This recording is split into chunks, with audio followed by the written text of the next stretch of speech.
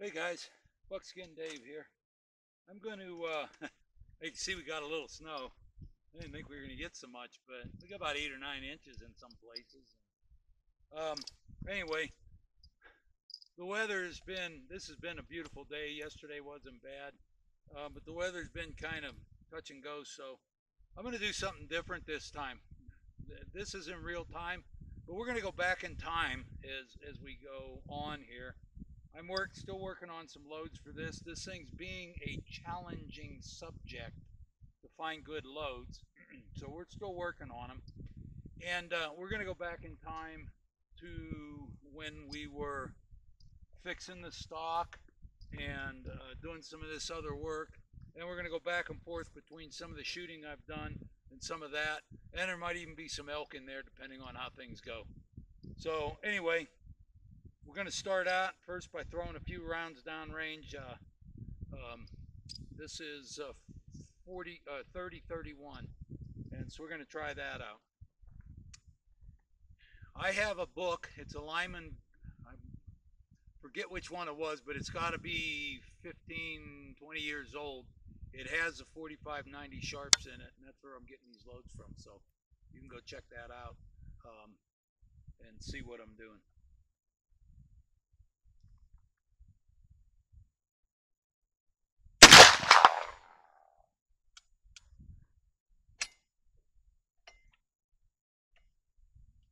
It's really a kind of a mild load.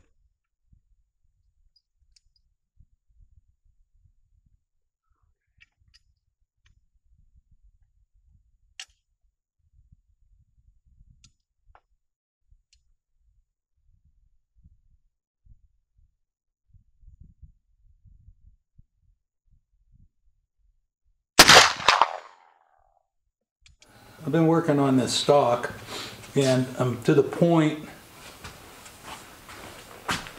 So it was cracked here, and it cracked up into this mortise, and all the way down into this mortise. And so when I went to try to stick the glue, stick a little glue in there to squish it back together, it just popped off of there. So the first thing I had to do was glue it, and I glued it and clamped it, and now you can see where my first nail is, right there at the top of my finger. That's my first nail, and that's a little piece of oak dowel. That one went in between this hole and mortise and this hole. Now I got to drill one kind of googly into this way, so it misses this mortise and misses this mortise and misses this hole. So that's what I'm going to do next. And I don't know how you could put it in a drill press to do it, because I don't know how the hell I'd get it to stay. So we're going to do it by hand and by eyeball and see where it goes from there. I think if I put it right here, it'll go in and it'll hold that whole section in. So anyway, let's see what we can do.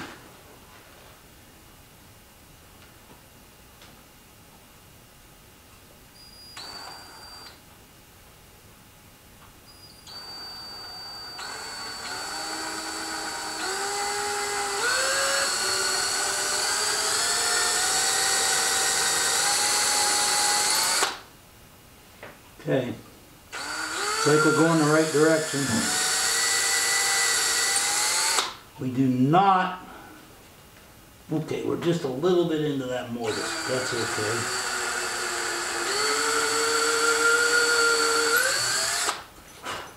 okay. Okay, so come out just a little into the mortise here.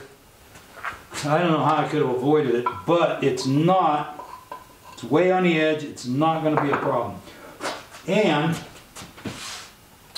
when I stick my nail in there,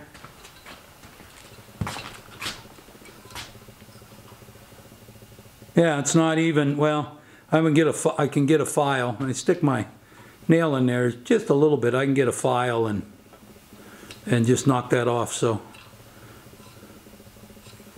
I think it's going to work. So I want to cut it a little bit long. Okay. I want to cut it a little bit long because I want to sand it down even with the stock surface. I've fixed a lot of stocks this way, and they really hold up well. One of the tricks is, a lot of times you want your nail to fit tight, but you don't want it to fit so tight that there's no glue around it. Okay? So you want it to be just a little bit of space around it so that the glue has somewhere to go. So we'll put a little glue on it. And we'll smear that up around there. I'm just using, oh, this is kind of a, it's Elmer's glue, but it's not, doesn't have Elmer on the front of it. But it's wood glue. So, and then get that thing and just stick her right in there. And get the glue off around the edges. Some of the glue will come out around the edges. And then what I like to do, I make it a little long, okay? You can see it sticking out there. Now I'm going to cut it off while there's glue there. What I want is, I want some of this wood, the sawdust, to get impregnated in that glue. So while the glue's still wet, I'm going to take maybe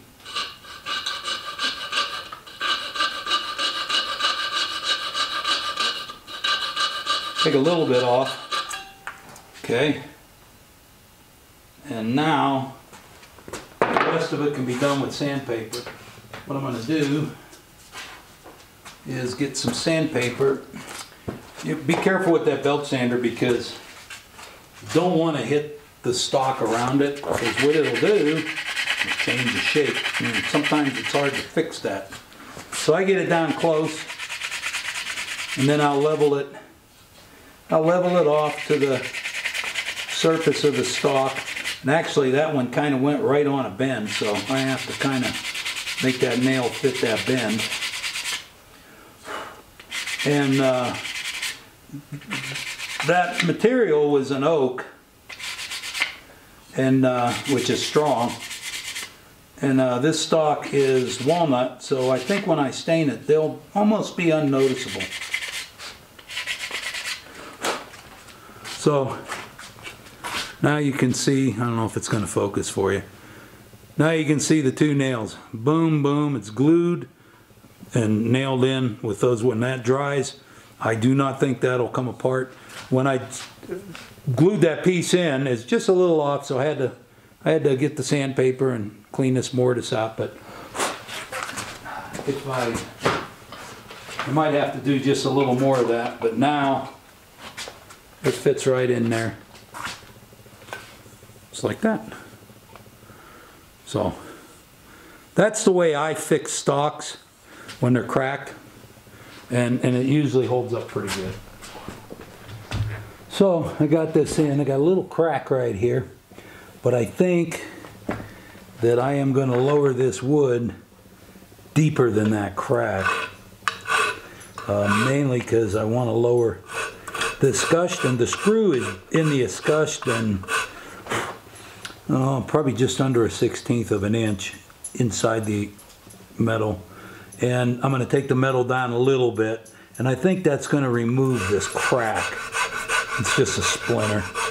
So there's plenty of wood here for me to come down, and then this all has to be shaped. But I wanted to get it started in place, because now that'll tell me where this part has to go when I build that. So anyway, that's how we're going to put the screw down for the front end. And then, so I'm going to take that and dovetail that first. I'm going to need to work on that angle a little bit more. But I'm going to dovetail that first.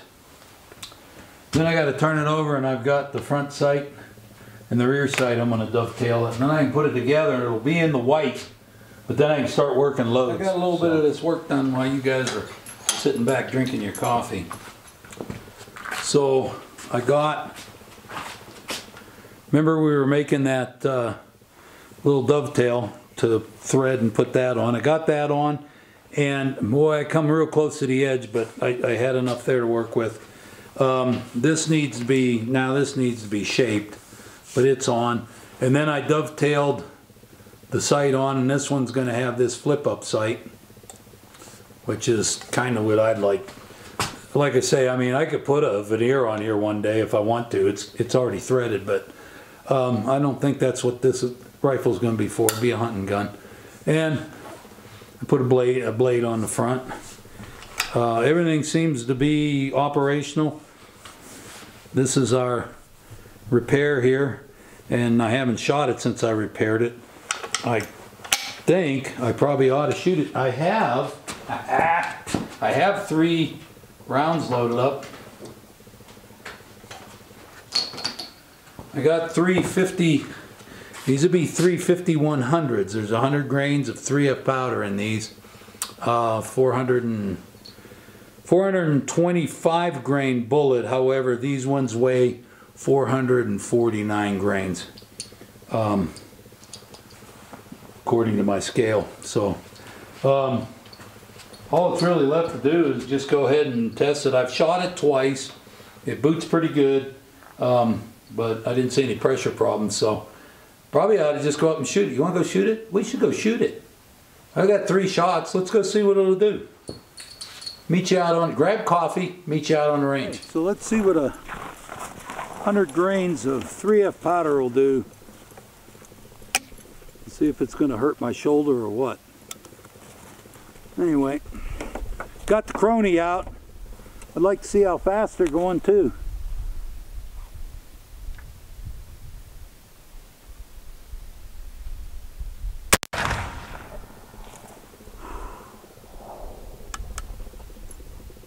Well, we'll try another one, see what happens.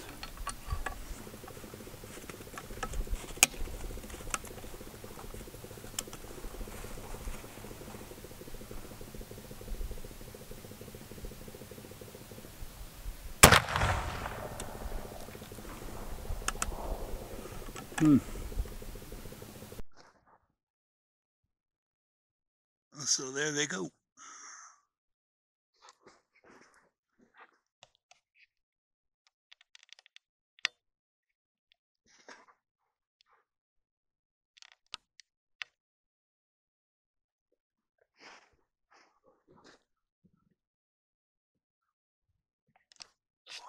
Could see better. Oh, there we go. These screens are useless. Yeah. Well, they'll probably go right back around the other side and lay down, won't they? Cool. I made some slight adjustments, and let's see where we go.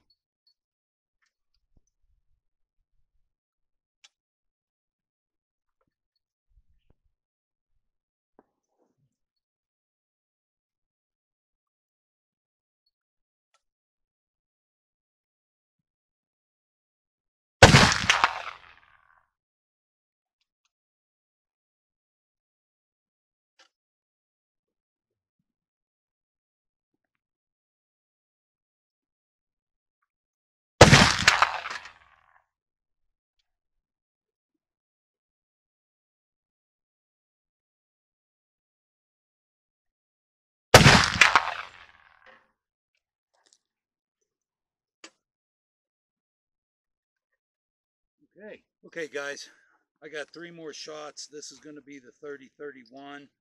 It's running right just a couple feet per second under 1300, and I've been doing this for 3 or 4 hours, and I'm trying to get the right load. That varget looked like it had kind of a tight group, but I'm not sure because it was off the paper and it was high. I'm going to try this one here. I'm going to aim a little lower and see if I can get a group with it. I'm just trying to find something that'll group, and then I'll figure out how to shoot it.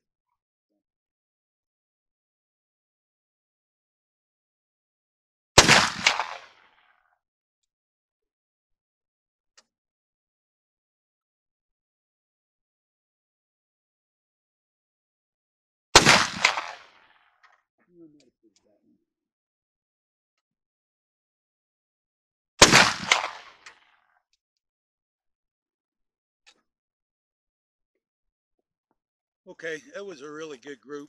At 100 yards, it was a clover leaf. Um, so it was really group, but it was way high, way high.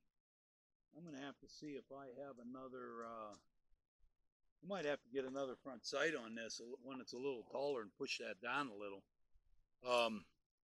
Because I was aiming probably an inch or two below the black dot, and I hit an inch above the paper on the wood.